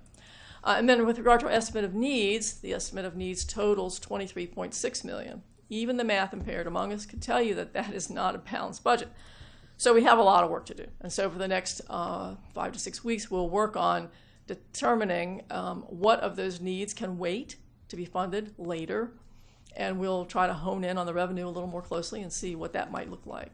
And so that's the work ahead of us. This is a schedule of how that will happen. And there are several opportunities for the board to be involved. The first of which is next Tuesday. You have a joint work session scheduled with the council. I believe at least Dr. Parker's hope is that we might be able to talk for a few minutes about the operating estimate of needs as well as the capital conversation that I know you need to have. And then there's going to be some opportunities for input at the February 4th communications forum, which we have with employees. There'll be an opportunity for employee input. Dr. Parker is planning to host a meeting here at the admin building in the auditorium that evening at 6 for the public to come and contribute input to the budget process. We scheduled a meeting with you, another budget workshop on February the 12th at 4, I believe is what the agreed upon time was, if that works for everyone. And then Dr. Parker will present his budget to you and to the public on February the 19th. You have a public hearing scheduled for March the 12th where you'll entertain comments from the public about the proposed budget. And then you're scheduled to vote on your budget on March the 19th. At that point, it does become the school board's budget. And then, as is always required, we have to have our budget to the city by April the 1st. That's the state law. And Dr. Parker has proposed that we have another joint work session with the council on April the 9th, but I do not think that has been scheduled yet. And the city council, assuming that the General Assembly has completed their work and has a state budget, will need to vote on our funding at their meeting on May the 14th. So a lot of work to happen in a relatively short period of time, but we seem to manage to get it done every year. So I'd be glad to address any questions, although at this point there are not a lot of answers. So. Ms. Russo, thank you for that report. Yes, sir. Do we have any questions? Ms. Simons? Thank you so much. Sure. And I just have to say I'm really excited about the governor's budget, and providing extra funding for teacher pay raises is wonderful, and also for the counselors. I know that we are hoping that that funding could be flexible. Yes. Because in trying to support our teachers, we realize that there are a lot of behavioral issues with our students. So it would be wonderful if we could use that money for the licensed social workers yes. or behavior specialists. So we definitely want to get that message across to the General Assembly that we really want this funding, but that we would like it to be flexible. Right, that would be great. And the only question I had is, I did, at one point, somebody contacted me about bus drivers who might be part-time instead of full-time. Do you think we could look at their pay scales as well, and in addition to the full-time drivers? Yes. Okay, that'd be great. Thank you, Ms. Simons. Anyone else? Just a general comment. That budget on February 19th, just for the board's information, will be balanced based on the governor's projected budget, which, again, as we are aware, the House and the Senate will pass a budget, will present a budget at a later time. The numbers will shift a little bit. Hopefully, they'll stay quite the same as the governor's recommendations. But the budget you'll see, the budget you'll see on February 19th will be balanced based on the governor's proposed budget and a request for additional funding from the city.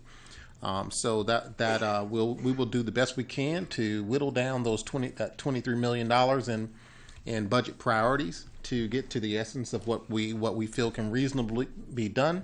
But it is our task to present to the city a balanced, needs-based budget that reflects the best interests of our students in Newport News, and we will do that. So hopefully the community will come out and support as we continue to have dialogue around what are our pressing needs as far as our operational needs in the city. Okay. Thank you. Now the questions, we'll move the agenda. Items 5.03, the attendance report, 5.04, membership report, 5.05, construction report, were a part of your package. If no one has any comments of those, we'll move on to item 5.06, comments by the superintendent. Dr. Parker. And thank you, Mr. Chairman. This New Year's truly brought a renewed and energized focus on the work that lies ahead in Newport News Public Schools. Next week is School Principals Appreciation Week, and I want to take a moment before going into some dates and some upcoming events to thank our principals and assistant principals for their commitment to our students' academic and social development. Each day, our school administrators engage our students, families, and staff to ensure that all of our students receive high-quality instruction that prepares them to graduate college, career, and citizen ready. Our leadership in our buildings is the front line of the things that we do to make our schools a special place.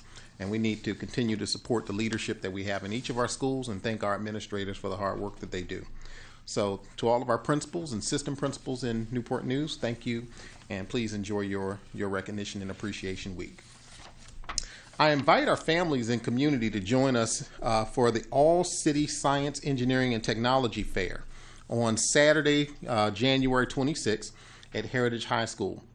The fair will feature the results of some engaging experiments in technology innovations. The public may view the students' projects from 11 to 11:45 a.m., and the STEM Design Challenge will take place from 9 to 11 a.m. The award ceremony will begin at 1 p.m. So we encourage anyone to come out if you're interested to see the great work that our students do on a daily basis, to come out on that day, January 26th, to support that event. Now, recently, this past week, some of the same talents were on display at the middle and high school STEM Engineering Challenge, which was held at Gildersleeve Middle School. As has been the past in terms of format, each middle and high school sends one team. Now, what was impressive that I saw when I first went over to Gildersleeve was that some schools sent all-girl teams. I was very impressed to see some of our high schools had teams composed of all young ladies to compete in the design challenge. All schools were presented with a similar engineering challenge to complete during a fixed time. The challenge last week involved building a wind turbine, which would be and it was based on how fast and how efficient the wind turbine was. So each school had to build the wind turbine, and the ones that were the most efficient and worked and operated the fastest were the winners. This event was hosted in partnership with Dominion Energy, who operate an offshore wind energy project in Virginia Beach. All students did a fabulous job of working together and completing this challenge. While each participant should be commended, special commendations go out to the top schools that were awarded.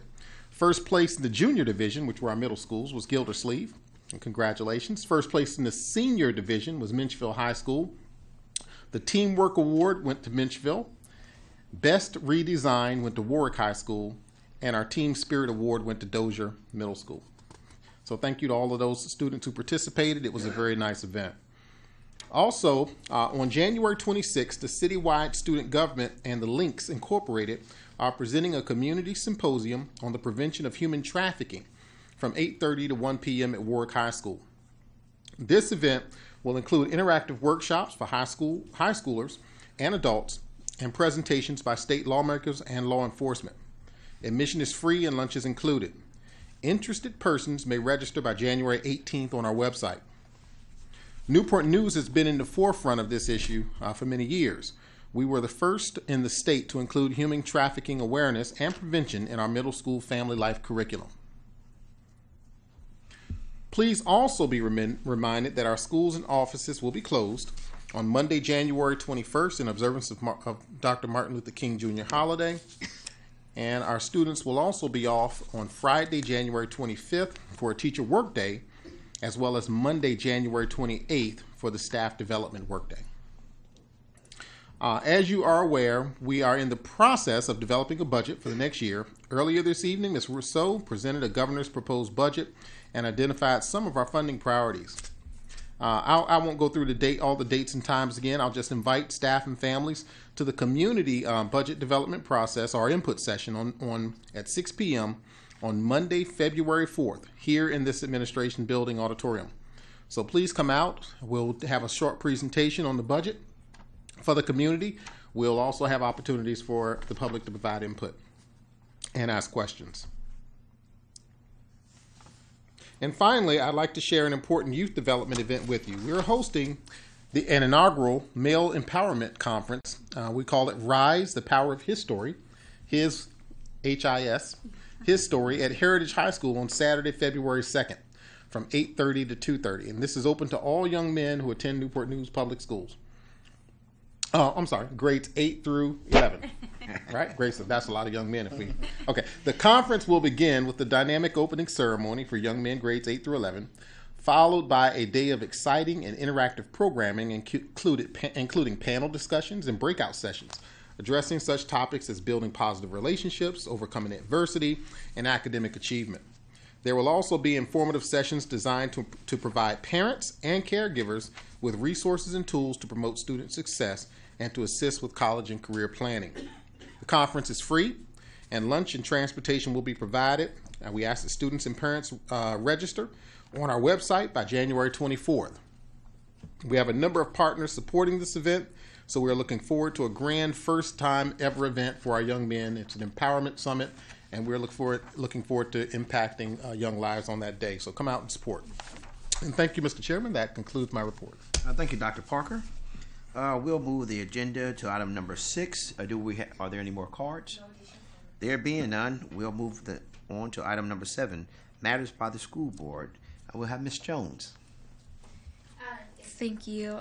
Well, Dr. Parker really took most of my comments. I was going to remind everybody that the human trafficking event put on by Citywide SCA in partnership with the Links will be happening on Saturday, January 26th from 8:30 to 1.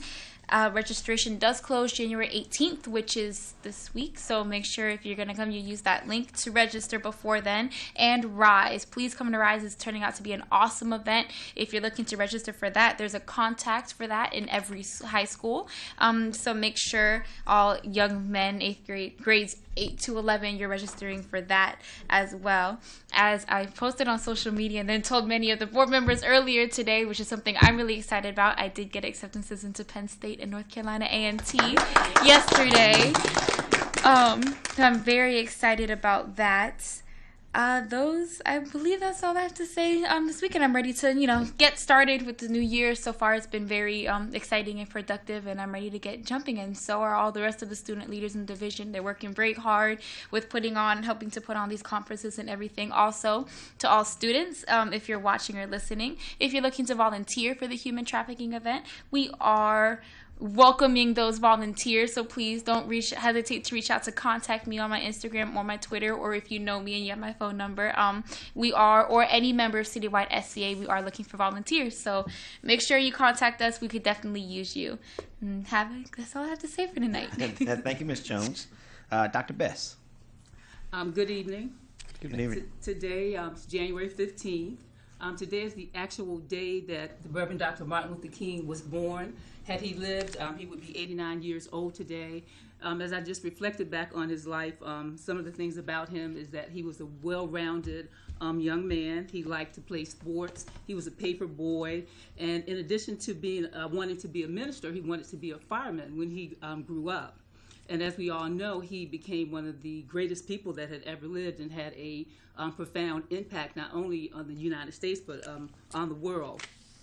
As our parent was talking about bullying tonight, I reflected a little bit, and I thought about all the wonderful things that I see as I go through the schools, throughout the schools in Newport News public schools, and they are promoting things such as kindness and forgiveness and how to peacefully work out conflicts.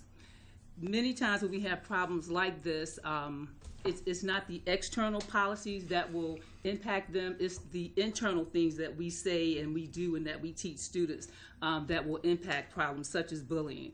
And just like Reverend King, seeds were planted in him, and I like to thank the staff members and everyone that works with youth in Newport News as we plant seeds in our youth so that we can make this a kinder place to live in. And as we celebrate his birthday officially on next Monday, I just encourage everyone to make sure that you're doing something where you making the world a better place. So, thank you. Thank you, Dr. Bess. Mr. Harris. Thank you, Mr. Chairman. And thank everyone for coming out tonight and continue support for our school teachers, administrators, because they are, and principals, they are truly on the front lines where the rubber meets the road. Ms. Hinton, we're going to miss you. At least I am. I don't know about the rest. but no, we're going to miss you, and thank you for your unwavering support, your steadfastness, your attention to detail, which has definitely helped me out a lot, and I really appreciate that. And also welcome Mrs. Moore Buffalo. Got big shoes to fill. I'm sure she already gave you a briefing on the personalities, so that should have helped you out. That should have helped you out a lot. All right, but welcome aboard. We're looking forward to working with you. A public announcement: Congressman Scott got elected to the chair, chair the Committee of Education, which I think that is a great plus for the state of Virginia and also for this area. So make sure you reach out to his office and send a congratulations or whatever the case may be. There's going to be a meeting Sunday, January the 20th at 3 p.m. at Heritage High School. So we start the celebration here in our own backyard. So if you get a chance, come out this Sunday, 3 p.m. To 4:30 at Heritage High School, which is 5800 Marshall Avenue. So I think we've got a great advocate for education. And not just that, Mr. Chairman, I hope that we take a long, hard look at our communication strategy when it comes to how we communicate with one of our major stakeholders, the city. Ms. Mary Lou, you gave a wonderful briefing, but I think the question I asked, I probably knew the answer, that the reason we are where we are is, it's a possibility that we're not really getting the support, I think, that we truly need from our locality. As Mr. Chairman always said, we are an investment, not a liability. And so I would hope that we as a board take a strong, hard look at our communication strategy, and because obviously some things haven't changed, and so we probably need to change. At least that's the first step. I would like to see us or the chairman or the superintendent or whatever, take to public radio a little bit to tell our story. Also, we have local public television that we could use. I would also like to see more principal administrators at the local level engage and supported in the communication strategy, because I think it's going to take all of us to change some hearts and minds. It's there, it can happen. I just think we need to take a long, hard look at the way we communicate our efforts, our needs, our requirements, and to just let the city know and the citizens know that we are an investment. And that's all I have, Mr. Chairman. Thank you, Mr. Harris. Ms. Simons. Well, I also wanted to mention how much I enjoyed the Engineering Design Challenge this week. I had gone to a wind energy conference with some business leaders in the region, and they were all talking about workforce development. How are we going to inspire students to want to work in the wind industry? And for the New Horizons program, we've been wondering, how are we going to get our students' attention, and how are we going to get them interested in wind energy? And then I turn up at our event, and there it is. It's a really great hands-on science learning opportunity about wind energy. So once again, Newport News Public Schools is just ahead of the curve. We're innovators. We're already working on something that is really important to our region, which is getting our young people ready for the jobs of tomorrow. And many of those jobs are going to end up being in offshore wind in this region. So I just want to thank all of the teachers who brought students to that event. It was really exciting. And I just want to thank everyone who presented today. I know budget season is tough. Crunching these numbers is really difficult, but I'm really looking forward to working with City Council. I did have a meeting last week with my counterpart on the City Council, and I have another one next week. So just looking forward to making sure we're all a team in Newport News and moving our schools forward. Thanks. Thank you, Ms. Simons. Mr. Ely. I'd like to tell Kim how personally I am thankful and appreciate all the hard work she did for this board.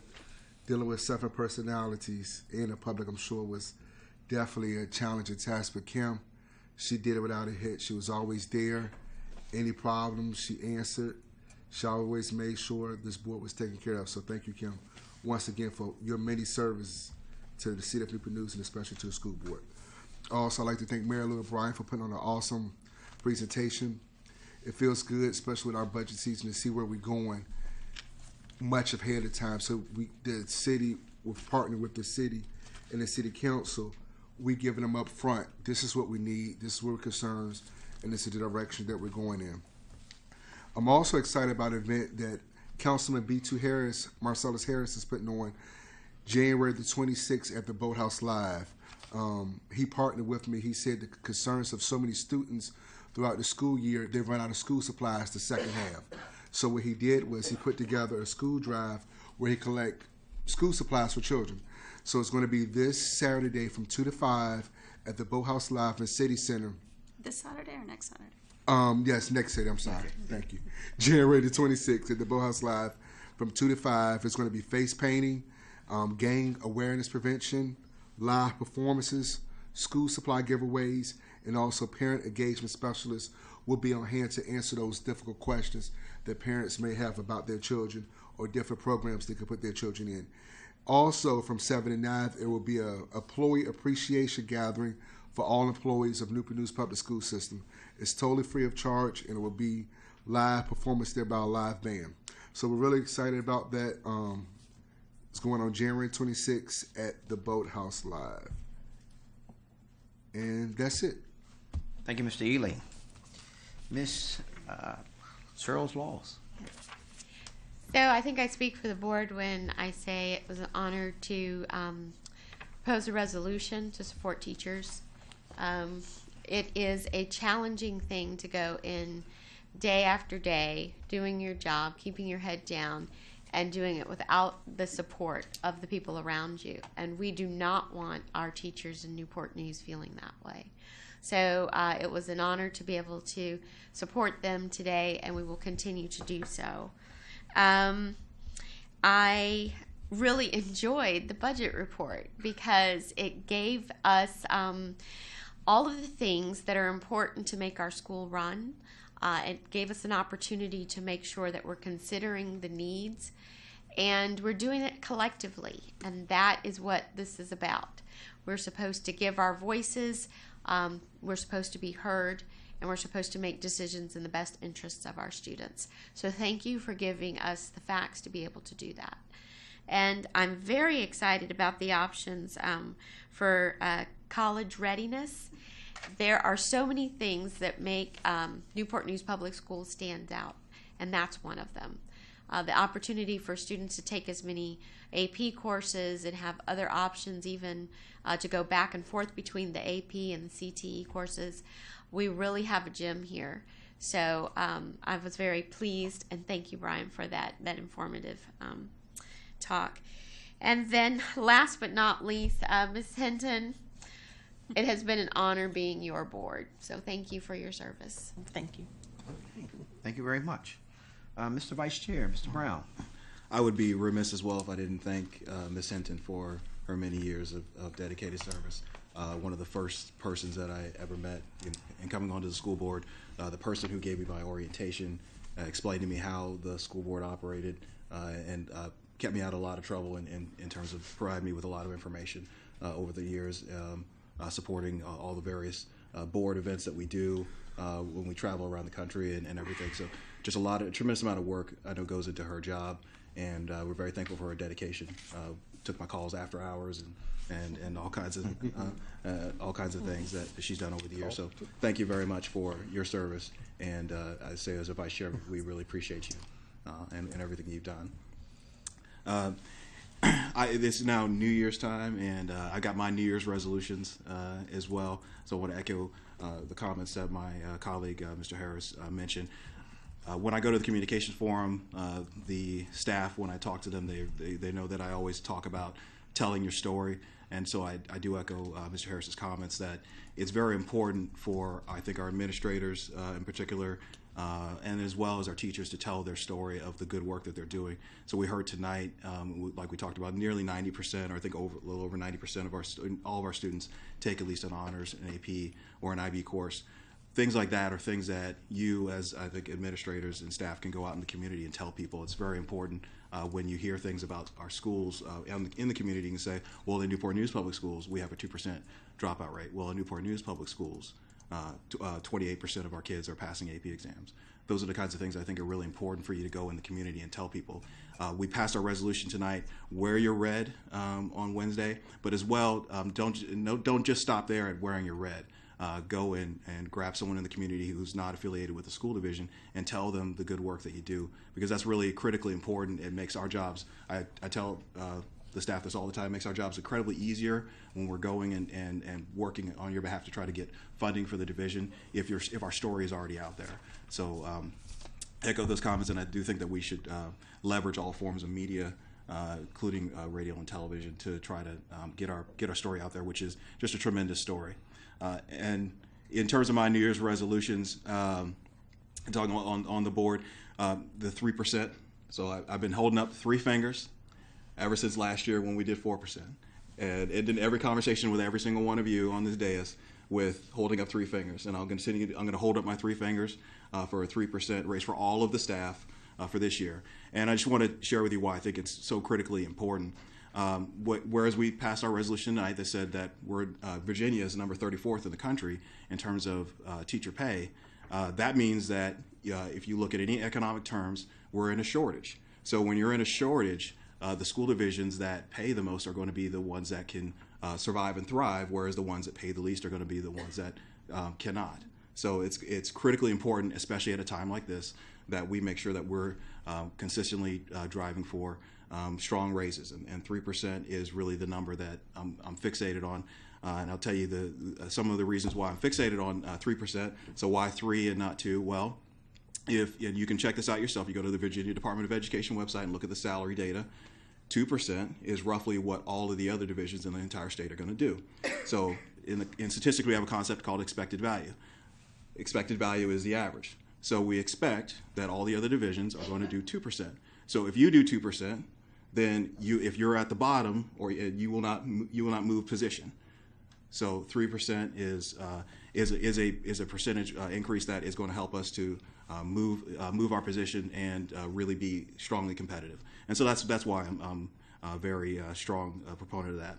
My other New Year's resolution, of course, is we started this at the beginning of the year. We're going to get Huntington Middle School. We're going to get that school in the CIP and built.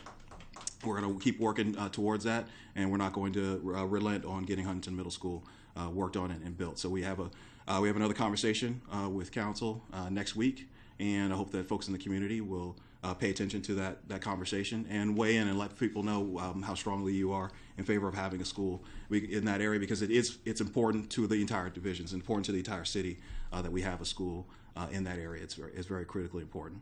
And then lastly, we saw it tonight. We heard about all of the dual enrollment, early college classes. Everybody here knows, and I think Mr. Nichols, he gets tired of me elbowing him during graduation. I count everybody's row who comes across and has an early college sash on, right? I count them every single year, and been counting them every single year since I've been on the board. I want to see, desperately just want to see more of those students walking across the stage with that early college. It puts them in such a financial advantage compared to everyone else. To imagine college costs in many institutions, $10, $20, $30, $40, $50,000 a year, that if a child has 1 year of college under their belt, that's $50,000 in their pocket walking across the stage. 2 years, nearly $100,000 in their pocket walking across the stage. That's you count it as money walking across the stage, which is it's an economic driver. That's economic return for students and the entire area. And yes, many students will leave the state, go on to other careers, but what they will do is when they raise their children, they come back here to Newport News, because they come back to the school divisions that have the most competitive programs, because when they're raising their children, they want the same advantages that they had when they were kids. So investments that we make in education, they pay a dividend, they pay a return to our entire community, and so those are my New Year's resolutions, as well as the human trafficking. We took the challenge when no one else was really thinking about human trafficking, and we adopted the prevention project from the Virginia Beach Justice Initiative. Brought that curriculum into our middle schools, and I believe that this is a great year for us to continue to be ahead of the curve and now move it into our high schools. So we were the first to have a middle school curriculum. We adopted it ourselves. We can adopt a curriculum for our high schools and continue that great work. So those are my New Year's resolutions, and I'm excited about 2019. Well, thank you, Mr. Brown. That leaves me, as always, between you and going home, and those who watching TV and getting to bed. Again, great things are happening here in Newport News Public Schools. Again, I just would like to reiterate and let the public know that next Tuesday, January 22nd at 4 o'clock, we'll be at Downing Groves. Again, this is a promise that this board has made to say that we will have more joint meetings with the City Council. To my fellow board member, Mr. Harris, our communication strategy is basically what we need. We have to communicate. And to your point and to Mr. Brown's point, we really do.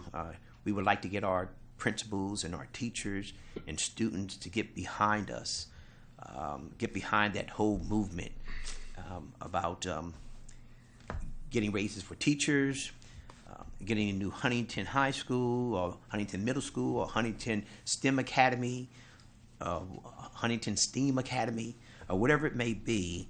But we need the collective, as Ms. Simon says, we need to be collective in our movement.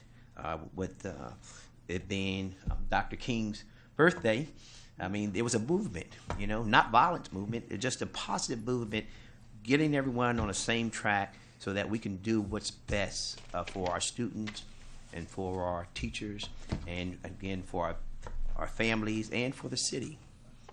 No need to stand before a paying teller when no deposits have been made. Students are an investment. Students are definitely an investment. So that being said, I'm going to end my comments tonight by saying, Ms. Hinton, Ms. Hinton and I must had over the last several years numerous of conversations. She has really helped me guide the board and helped me lead the board as my stint as the chair so far.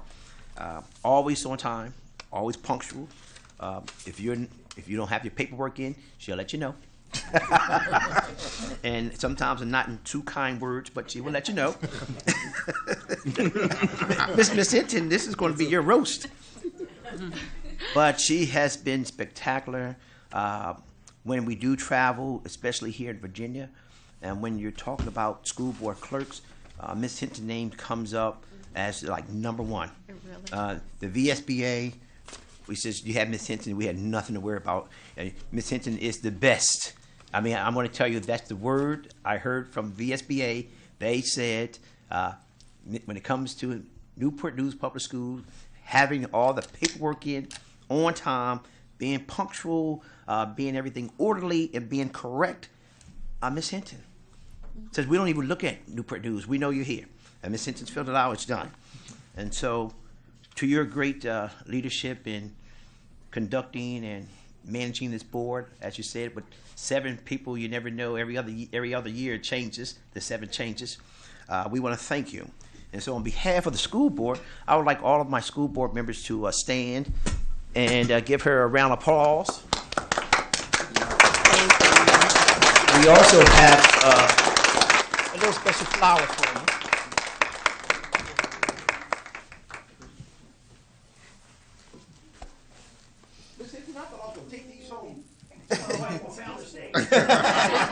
I saw a peek here, but I knew they were for you. So these are for you on behalf of the school board, Thank the you, administrative everyone. staff. Thank you very much for I all that you've done. Thank you so much. All right. Thank you, guys. Give me that gavel. We're going to miss you, Carol. Yeah, we're gonna do a group picture right before we leave. So we do a group picture. Let me close the meeting out. Okay. Close the meeting out. And now that being said, I told you I was keeping my comments, Mr. Laws, very, very low. If there's no other business to come before the board, I do adjourn this meeting. All right, Mr. Harris. Gavel, use the gavel. Kim, can we get a picture with